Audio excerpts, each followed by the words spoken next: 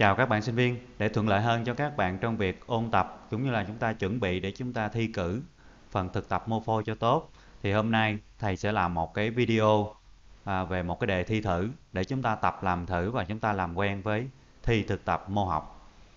Mời các bạn cùng theo dõi.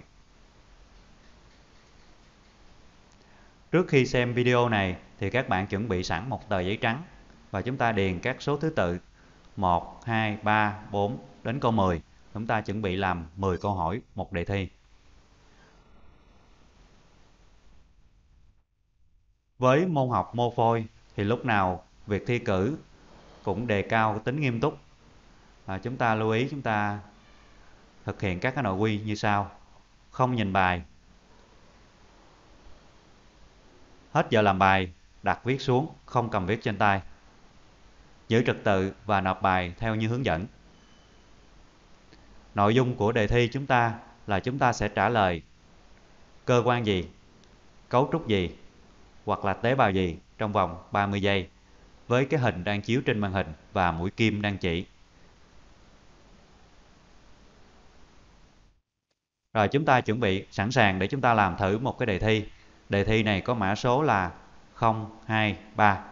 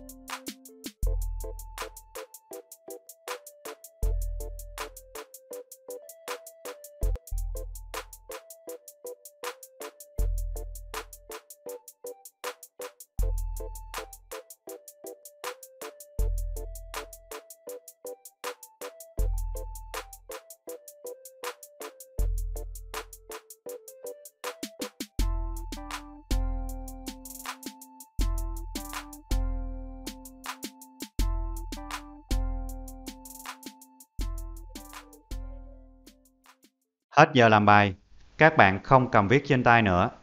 Chúng ta đặt viết xuống bàn.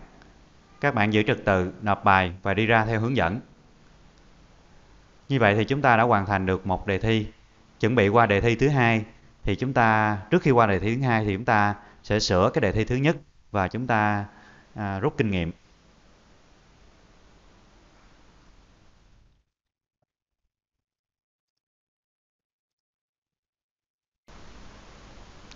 Câu 1, đáp án là lớp hạt. Chúng ta lưu ý là chúng ta chỉ cần trả lời hai từ lớp hạt. Câu 2, mỡ. Chúng ta chỉ cần ghi vào giấy làm bài từ mỡ. Chúng ta không cần phải ghi lại chữ tế bào. Câu 3, sụn phì đại. Câu 4, xương. Câu 5, cơ tim cắt dọc. 6, màng ngăn chung trong. 7, buộc kin. 8, neuron vận động. Và chúng ta lưu ý vào các cái tiêu bản mà tương đối khó nhận diện thì ở đây thầy cô sẽ để cho chúng ta cái tên của cơ quan đó là gì ở phía dưới màn hình. 9, bao bó thần kinh. 10, hạch bạch huyết.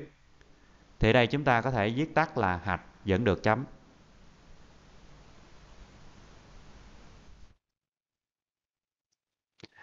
Chúng ta chuẩn bị thêm một tờ giấy làm bài nữa và chúng ta bắt đầu làm một cái đề thi thứ hai.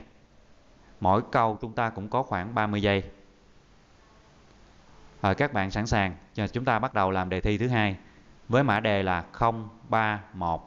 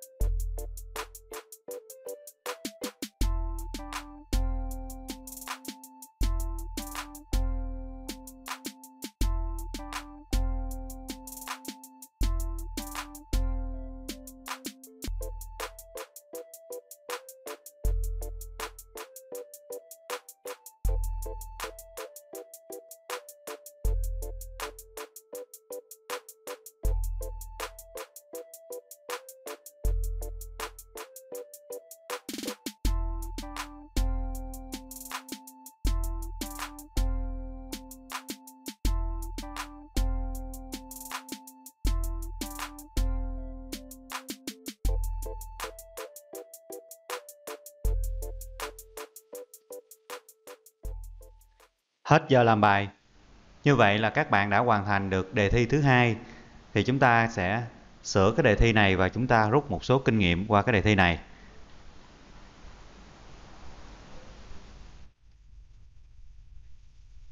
Một, nang trứng thứ cấp.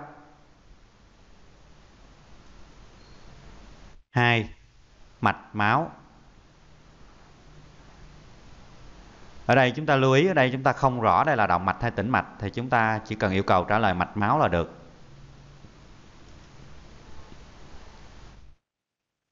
3, bao man, hoặc là mình trả lời biểu mô lát đơn. 4, hủy cốt bào. 5, lớp phân tử. 6, nhánh động mạch gan. 7, cơ tim.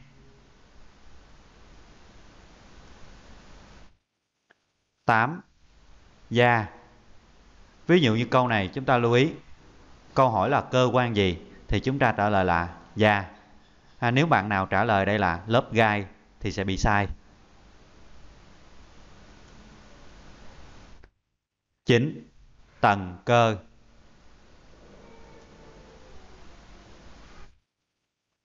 10, buồng trứng. Chúng ta lưu ý, câu hỏi cơ quan gì chúng ta trả lời là buồng trứng. Nếu bạn nào trả lời là nang trứng sơ cấp sẽ sai. Như vậy thì chúng ta đã hoàn thành được 2 cái đề thi thử. Qua đó thì mong rằng các bạn sẽ rút được kinh nghiệm và chúng ta sẽ tự tin hơn để chúng ta có cái kế hoạch học tập và ôn thi cho tốt. Xin chào các bạn và hẹn gặp lại.